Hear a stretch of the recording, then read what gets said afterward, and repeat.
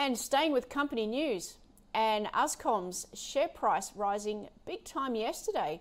Its medical device Spirosonic received Russian certification. What does all this mean? Well, Rob Phillips joins us now, CEO and Exec Chairman of Uscom, and he's coming in from Chengdu, China. Wow, we're going round the grounds today here on Ausbiz.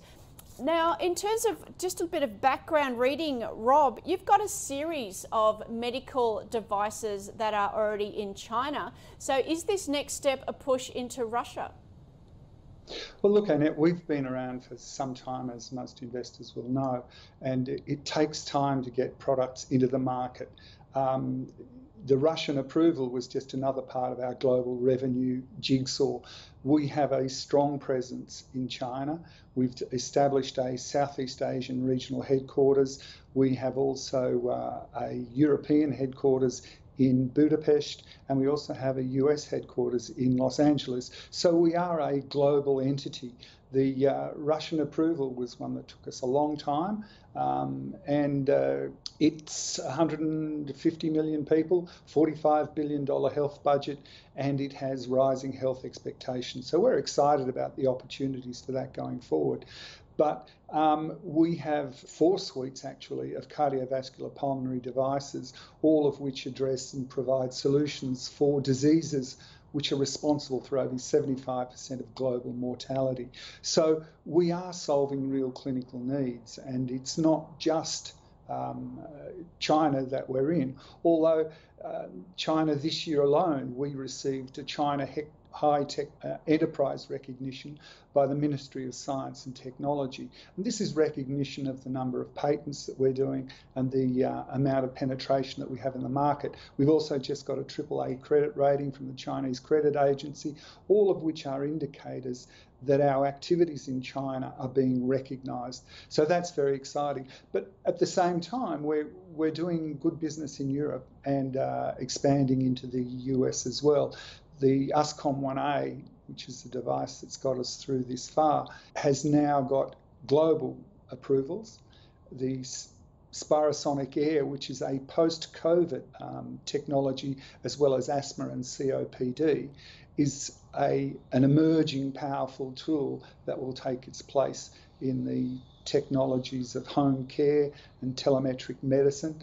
And we've also just released the BP Plus, which is a central blood pressure monitoring technology and pulse wave analysis technology. So these things are all really significant shifts, and we've worked on the regulatory environment for 5 years, and then suddenly, post-COVID, I suspect, we've got all these approvals land on our lap, and it's a very exciting time for the company. We will increase our product region reach by over 140%, probably by the end of this year. So they say Spirosonic sounds fantastic, and you've also, as you mentioned very briefly, you've got Uscom's, O2 1A. So for those who aren't familiar with these devices, do they measure like blood pressure, asthma, and are they for GPs or are they for hospitals?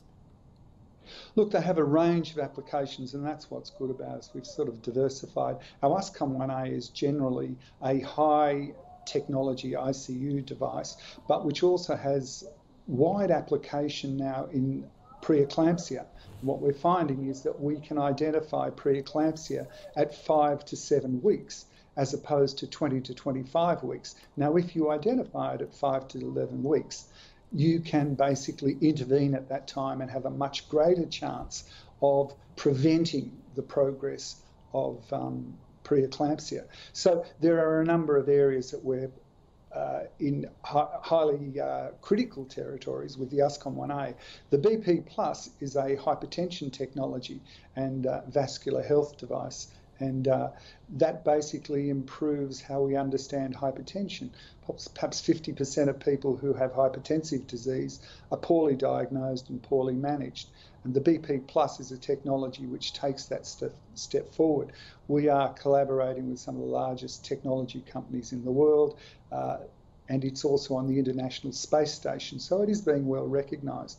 The Spirosonic, which is our digital ultrasonic spirometer is an advanced technology with specific applications in post-COVID recovery syndrome.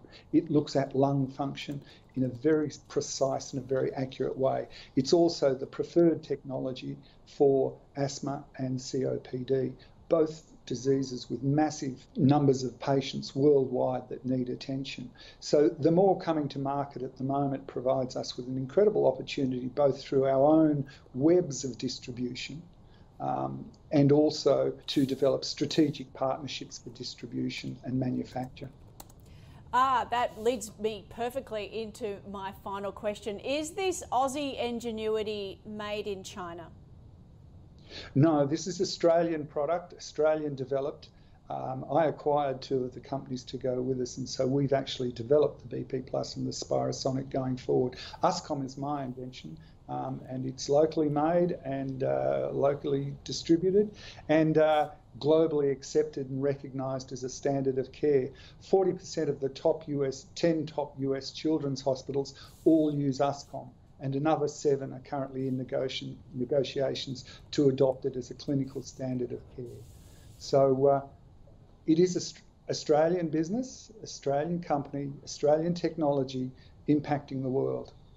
I think that's a brilliant way to round off. Thank you so much for joining us today. Rob Phillips, Uscom Limited CEO from Chengdu, China. Thanks, Annette.